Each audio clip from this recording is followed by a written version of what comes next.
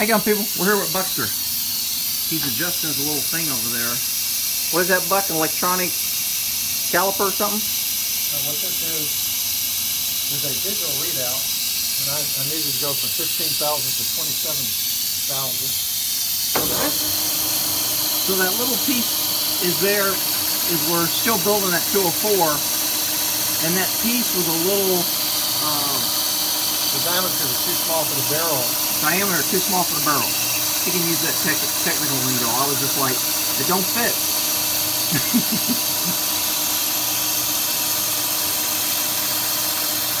So he's taking off another 15,000? 12,000. 12,000. He said that ain't a lot. It's all Greek to me. I don't know how big it is. And that noise you're hearing is a little gas oil mixture, I guess. That squirts. There you go. So you just turn that off. Okay. And you know that took off 15,000 because that's what you said it. 12,000. Or 12,000, yeah. Okay. It's pretty spiffy. Is the thing going to be hot? Nope. Because it's coolant. Oh, because that oil and water was cooling it. Okay. Yeah, that keeps it cool. That gives me a smooth enough cut in there. Okay.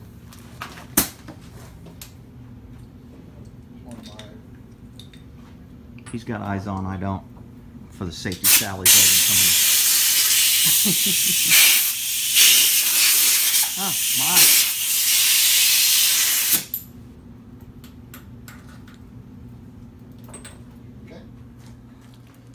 Should be all done. We're going to try it and test it. That looks pretty spiffy. The barrel's right over here.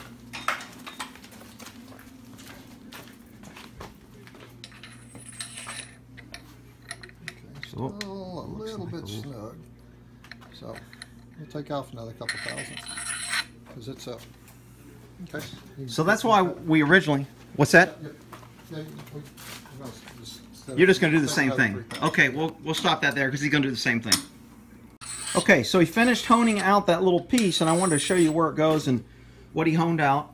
Okay, this is the threaded piece that has a shoulder on it here that you really can't see because it's black and black, but we hollowed out the front end of it. This barrel, the barrel nut slides over the length of the barrel. That's where it was sticking right there. It wouldn't go over. So that's why he took it off. Then he tightened that in there. The barrel's got that little pin.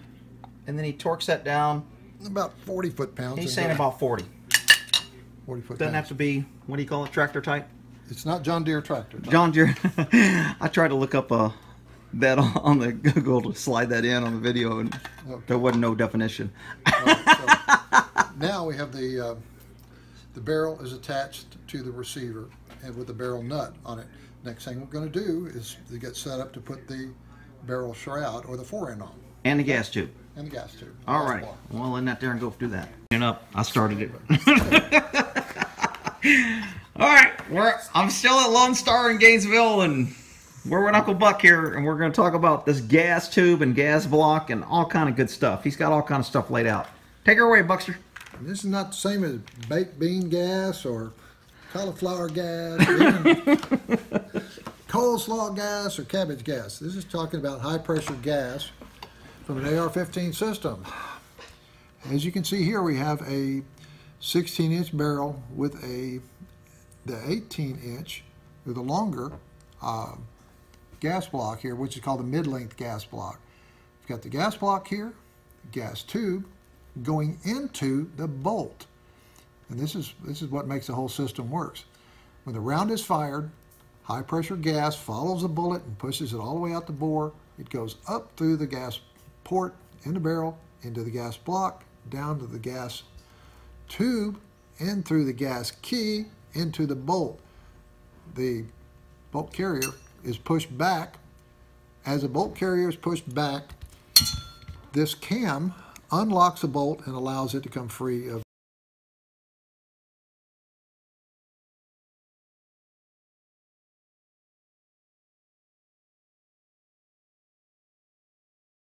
the barrel. So that's the way it works. Now, when you're installing this little puppy in there, this is a close-up picture of the gas port in the bottom of the gas tube. The gas port is right here.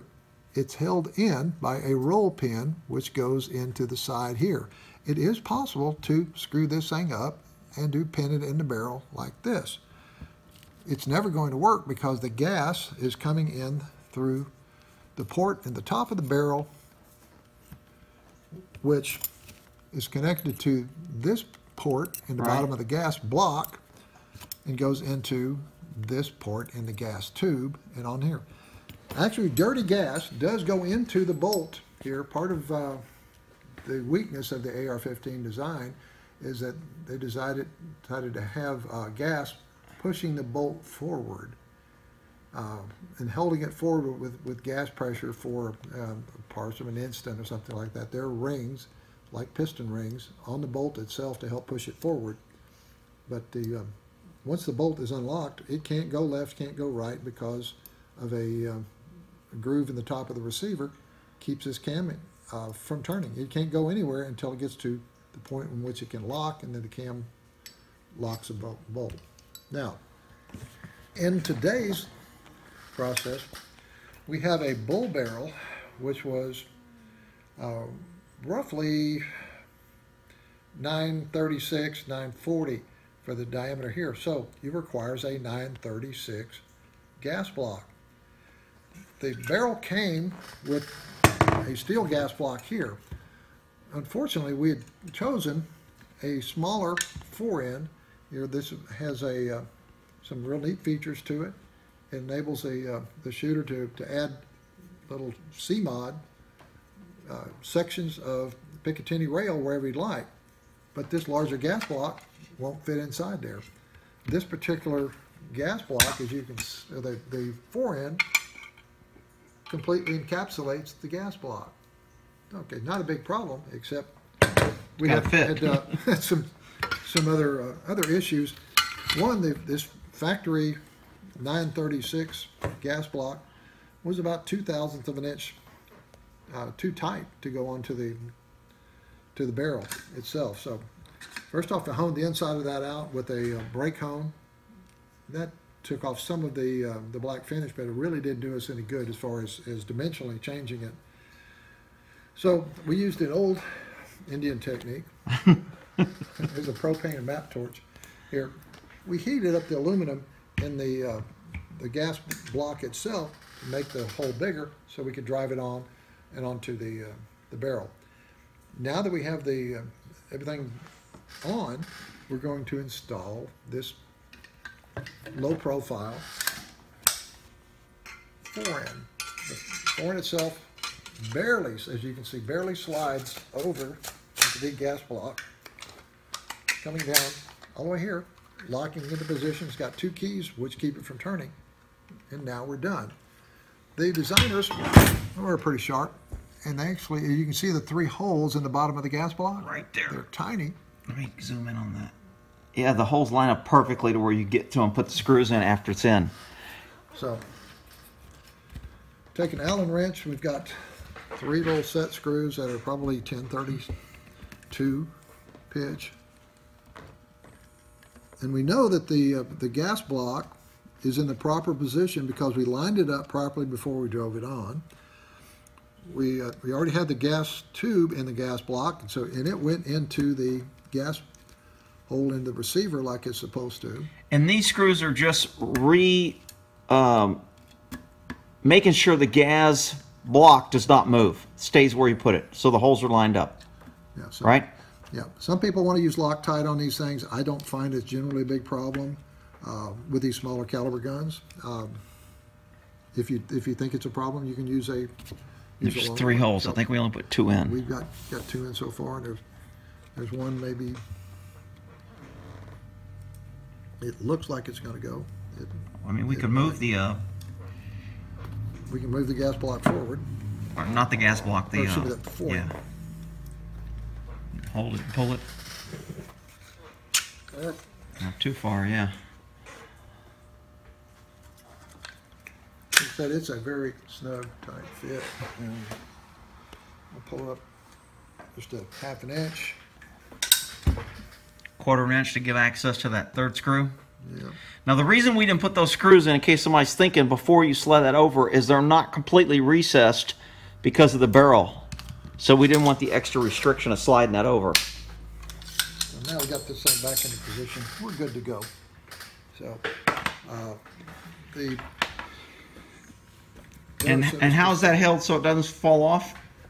we have 2 locking screws here, which are located in a plastic bag someplace on the desk, and I believe that's the bag. that's the bag.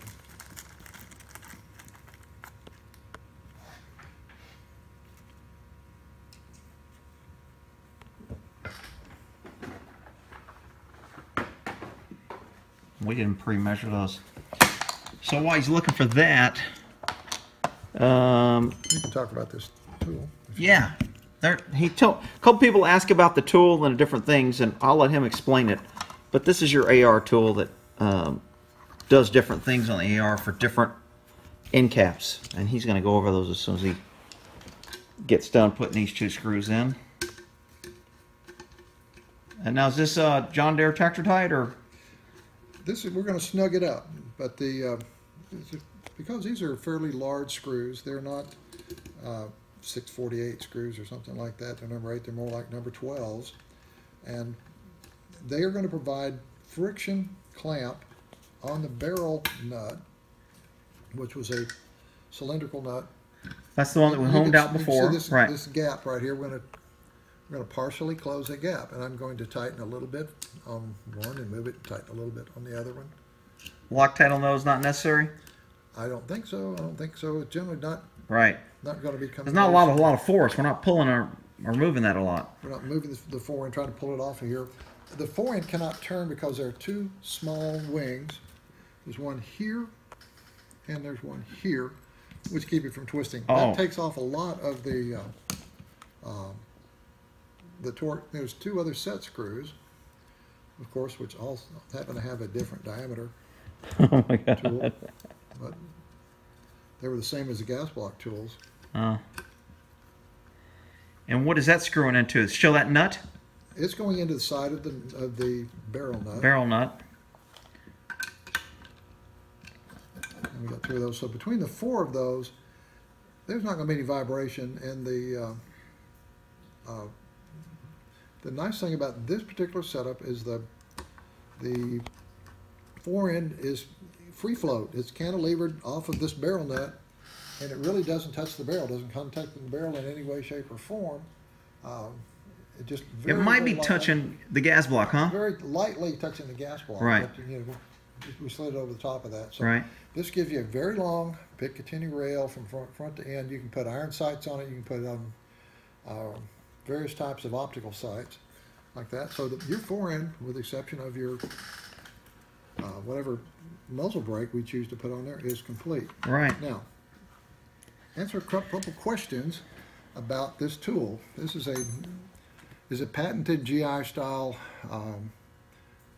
wrench, an AR-15 wrench. I've had this thing for about 25 years, and it's not going anywhere. So it has 2 sides to this end. This is the GI style barrel nut. As you can see, it has a heavily castellated type of a nut that goes underneath the delta ring, and this side locks onto it and allows you to tighten the barrel nut on it or take it off. It also has 3 pins on this side. The other type of barrel nut that you often see goes to a quad rail. This is one of them. Here's the one I took off my 204.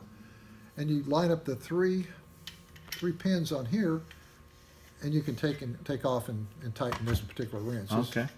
This nut. Actually, you do it on the other side because those holes are bored all the way through. These are a little bit, in the old country, as we say, a pain in the ass to install because they fit up here against the shoulder, and they have to be timed perfectly. This is on the back side. This is not where it really goes, but they have to be timed perfectly so the gas block goes through here. Ah, so you either got to tighten it or loosen it to line those up.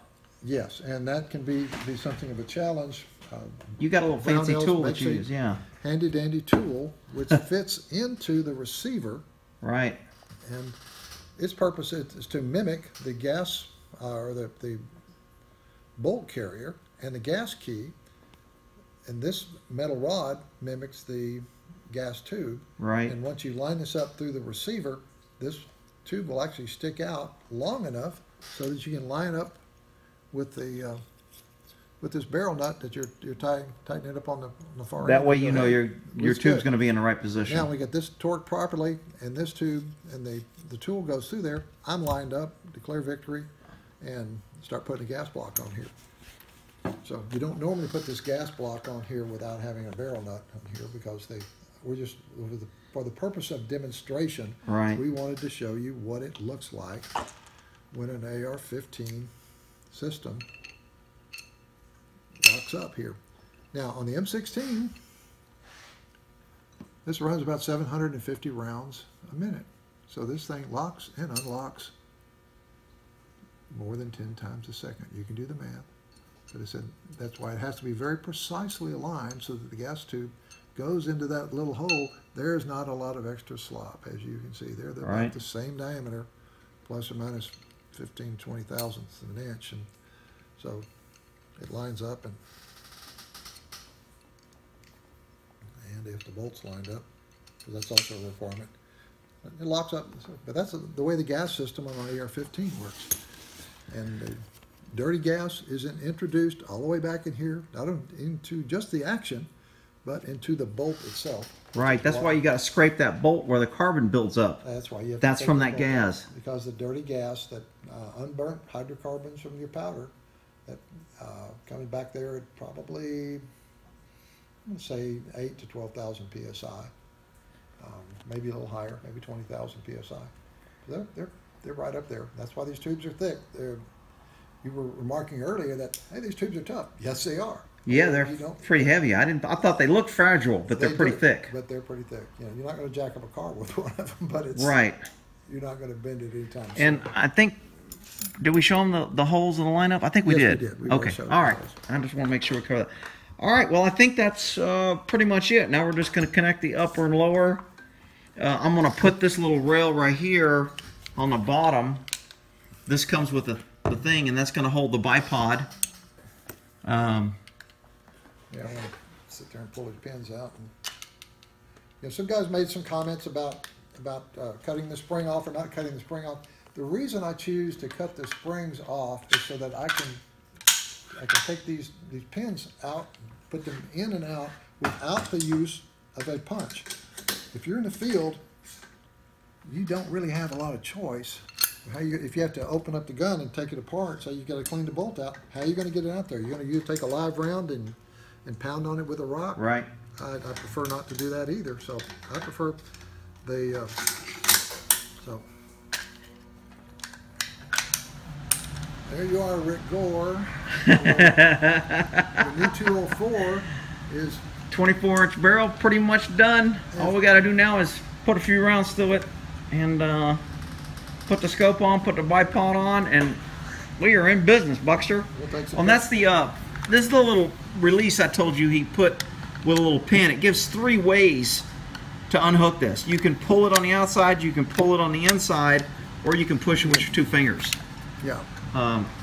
Which is a pretty handy little thing. You just add it. If you're right-handed, you can grab it with one hand. If you're left-handed, you can come this way, belt with the left Right. hand, or you can use 2 fingers if you don't have a scope. Once you put a scope on this thing, Yeah, it restricts it the. tends to. In fact, I'm not sure if these mounts are going to be tall enough, but they restrict your access Right. to the charging handle. That's why we put an extension in there. So it's going to look bad to the bone. We'll get it hooked up and All right, we'll end that there, and then maybe when we get to finish all this, I'll we'll tag it on. yeah, I'll cut it in there. All right, Buckster. Well, thanks. You bet. Don't forget to buy his books. I wanted to take y'all a look. He's got his books back here. Y'all want to tour the store? We'll do that later. But here's some of his books on the shelf. I usually put a link on Amazon. I don't know if he has more here, but these are some of his books that he has.